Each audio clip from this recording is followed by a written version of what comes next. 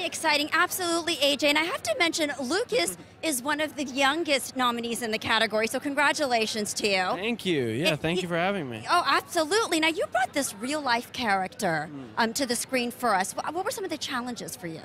Well, for the most part, the character is silent throughout the movie. A lot of his story is told internally, and I'd never had to tell a story through just reaction, so that was... my dad, when he read the script, suggested that I watch a bunch of silent films, like Buster Keaton films, so I thought that was interesting. But, yeah, that's the first thing that stands out, other than just the, I guess, like, the extreme nature of the story was a challenge. But yeah.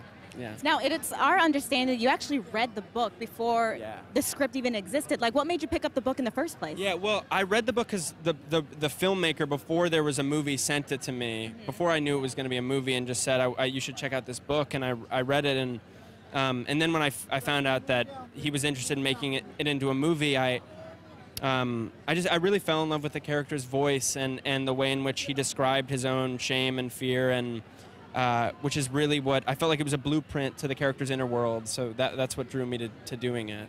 Well, Lucas, you are so talented. Again, we are so excited to have you. I think we could sit here and talk to you forever, but we want you to go and enjoy the red carpet and talk to others. Yeah, thank you so much for being here. Having me. Congrats. Appreciate it. Thank you. We're going to go back down to Ben and Yvette. What's happening down at Arrivals?